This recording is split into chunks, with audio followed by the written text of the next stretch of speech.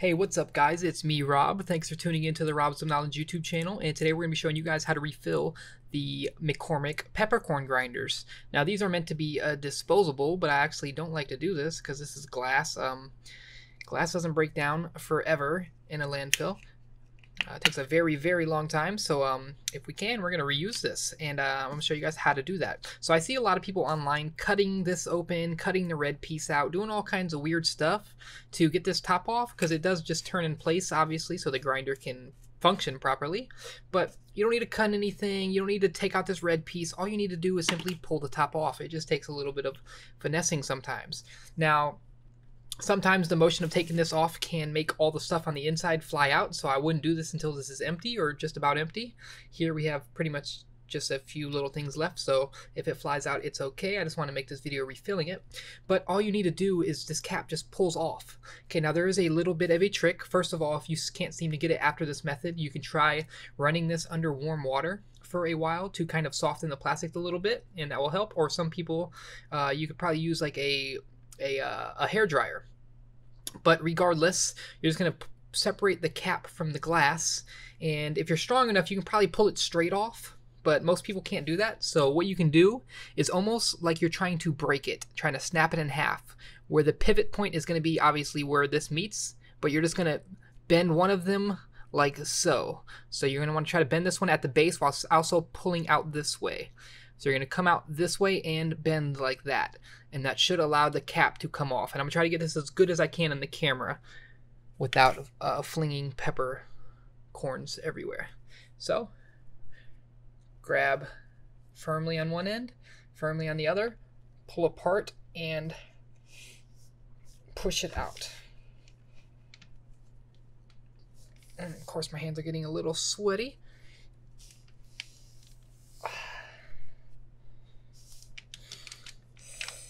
Pull it against my body a little bit. Yeah, see, I can see it's getting a little, you can see it's off tilted a little bit, so it's close.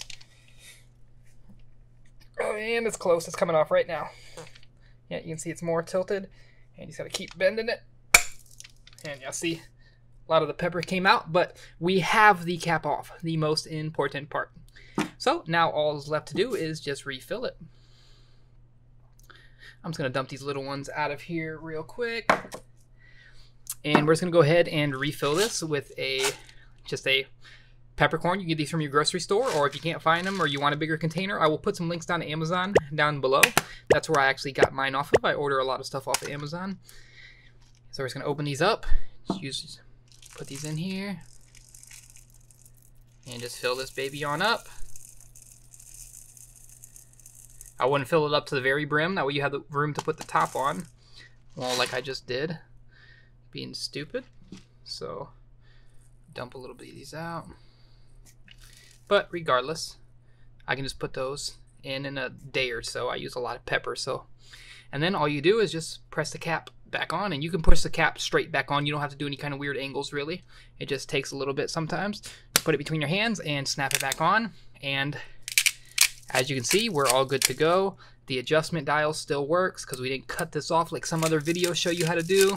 We got big flakes, we got small flakes, but most importantly of all, we recycled this glass and didn't throw it in a landfill right away. Even if you only get one extra use out of this, you're still recycling, you're still one less glass that you're going to go out and buy. And after you're done with this, go ahead and go out and buy a permanent pepper mill. I'll post some of my favorite ones from Amazon down below. There's all kinds of cool ones. There's thumb press ones. You know, if you're going to use a pepper grinder, get a permanent one so you're not sitting here buying disposable ones and just throwing all kinds of glass in landfills. That's it for today, guys. I'm going to stop ranting. Hope you learned something. Hope you got your pepper mill filled up. This also does work for the salt mills, but I'll post a separate video on that as I have one of those. Until next time, guys, slap the like button if to help you out. Until next time, peace out.